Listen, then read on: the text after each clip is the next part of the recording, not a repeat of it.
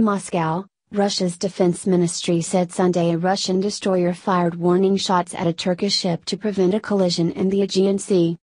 Moscow claims their boat only used small arms fire to ward off what was described as a Turkish fishing ship.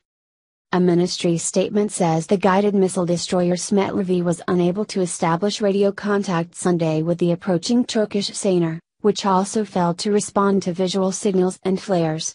So when the ship was 660 yards away, the destroyer fired and the Turkish vessel quickly changed course, passing within 540 yards.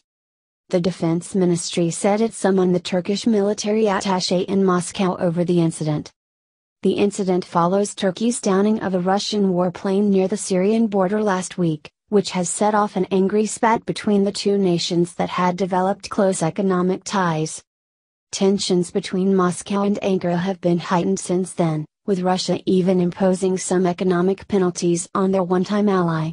Moscow even went so far recently as to accuse the Turkish president and his family of personally benefiting from the illegal oil trade with Islamic State of Iraq and Syria, ISIS, militants.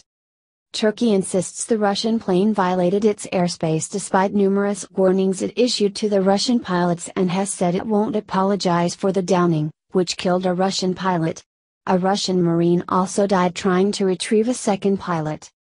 Russia claims Turkey shot down its plane to protect what President Vladimir Putin has described as Turkish profiteering from the ISIS oil trade. Russia has imposed sanctions against Turkish products in retaliation for the downing. Russian President Vladimir Putin has denounced the Turkish action as a treacherous stab in the back, and insisted that the plane was down over Syrian territory in violation of international law. Earlier this month, Turkey complained to Russia after a Russian sailor was allegedly photographed holding a rocket launcher as his ship passed through Istanbul. Turkey and Russia originally found themselves at odds over the Syria conflict, with Ankara backing the U.S. coalition seeking to oust President Bashar Assad, and Moscow continuing its long tradition of supporting the Assad regime.